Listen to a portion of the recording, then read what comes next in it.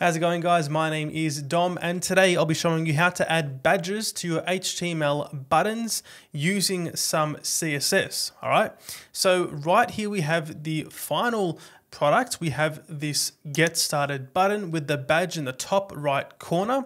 And this, of course, is going to float above the button as you're seeing it right now. And you can add whatever text you want inside there, including numbers. Now, you may want to use something like this to indicate to your user that, for example, there's something new, like a new feature, or potentially even in the case of like a list of notifications, you can add a number there to indicate how many items there is in some sort of list. So, of course, many use cases for this. We're going to be starting from scratch to create what I just showed you in this tab right here. Now, going inside the text editor, it is currently an empty index.html page. So let's begin with the code. So right here, we're going to be creating a new div with a class of button-wrapper. So this is going to wrap both the button element and the badge element. Okay, so both of those are going to be their own elements. Now you technically could do this using CSS only, I believe, but using pseudo elements like after and things like that. But I think for the most part, it's probably going to be simpler in terms of the implementation and changing that value if you do it using an HTML element. So let's create a new button here with a type of button. And we're also going to be giving this a class of button. Of course, these class names are going to be up to you. You may even want to get more specific with your wrapper to say button with badge wrapper or something along those lines. But I'll keep it as button-wrapper for simplicity. Inside here, we're going to say get started.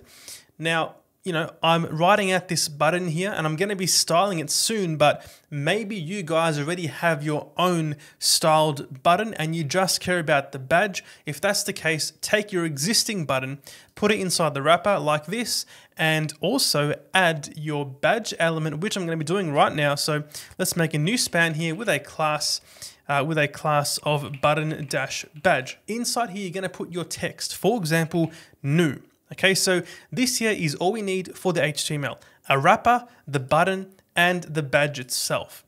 So we're going to be using some CSS positioning to position the badge in the top right corner of the button. So let's go inside the CSS style sheet and begin work to do that now. So let's begin by targeting the body, giving it a margin of 25 pixels. This here is just for the video, so there's going to be some space for the badge to appear in the top.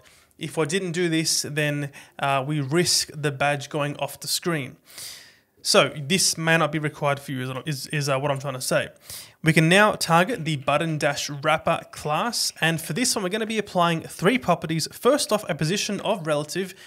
Applying this position to the parent of the badge allows it to be positioned relative to the parent. So more on this later, but it's very important you have this here. Otherwise, the badge is going to appear in the top right corner of the page, most likely. Okay, also a font size of 16 pixels. This here is just to set the standard font size for this wrapper, including the button and the badge. So we're going to be basing all of our font sizing on this base font size, and also a width of fit content. This here is going to ensure that, as the value suggests, the width of the wrapper is going to be equal to whatever the width of the button is inside of it. So speaking of that button, let's target it with a class of button and give it some styles. We're going to say padding 8 pixels top bottom, 12 pixels left and right, border radius of 4 pixels. All of this here is going to be up to you guys, of course. Giving it also a border of 0, an outline of none, a box shadow of 0, 0, 5 pixel RGBA 0, 0, 0, and a 25% opaque black as the blur there. Also a background of a very light gray FA. A few more properties here, then I'm going to show you guys the results in the browser. Give this a color of a dark gray, so 333. A font family of Inter and then sans serif. Again, up to you guys what font you want to use here.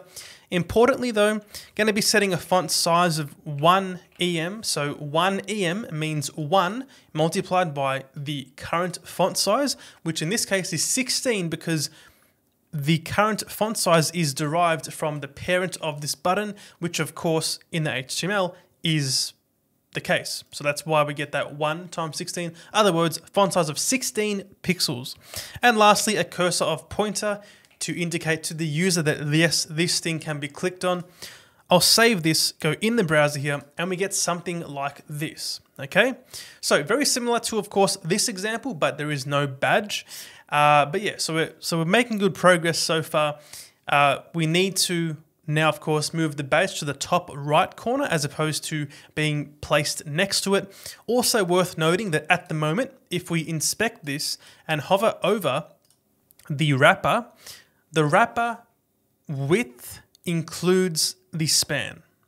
When we use a position of relative, a position of absolutes, and we position it in the top right corner, you'll see that the width of the button does not include that span, which is going to make it convenient if you have multiple buttons stacked together, for example, within a navigation bar or something like that. Okay.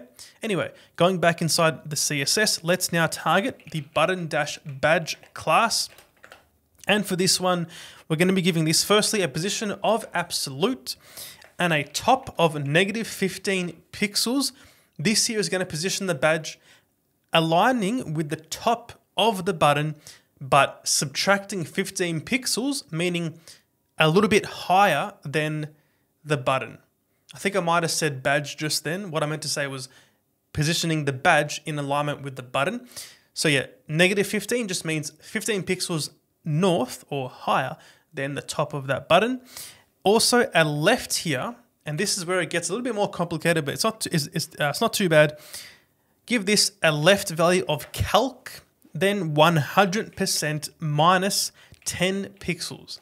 This just means start at the left of the button, so in the top left corner right here, and position the badge 100% across the button, okay? So at this edge now, on the right side, then subtract 10 pixels. So go back 10 pixels.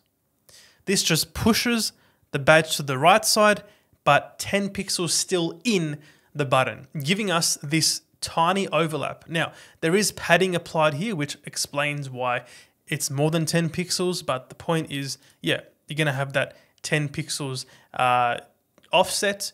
You can avoid that if you use padding. It's up to you really. But yeah, I'm going to set a 10 pixel offset there. Also giving this a text wrap of no wrap to ensure that the text you put inside here, if it gets too large, it's going to not wrap on a new line and stay in a single line, which is probably ideal for badges and things like that. Let's also give this a color of white and a background of #009578. That is my decode green color. I'm going to stop right here and go back in the browser and we get this. Okay, fantastic. So it's looking pretty good so far. Now, I do want to quickly mention that if I was to get rid of this position of relative up here in the wrapper, save this back in the browser, the badge is now in the top right corner. So yeah, we can see the results of not having a relative position on the parent, and that's why it's required. So now moving forward, I'm going to be adding some padding. We're going to say a padding of 4 pixels top, bottom, and 6 pixels left and right for the badge, and a border radius of 4 pixels, as well as a font family of inter once again, just like this. You may wish to have a multi-selector rule set, so button and badge with the same font family if you wish. You can't set the font family inside the parent because it works for the badge, but the button gets overwritten with the default browser sans serif font. So we have to specify it twice here. We're going to also give this a font size of 75% of the base font size or the current font size, and a font weight of bold, optionally up to you, and a user select of none to ensure that the user is unable to start highlighting the badge. back in the browser, and we get our final product. So that is how to create a badge on top of your buttons using HTML and CSS. If this video helped you out, make sure to drop a like and subscribe to the channel, and I'll see you guys in the next video.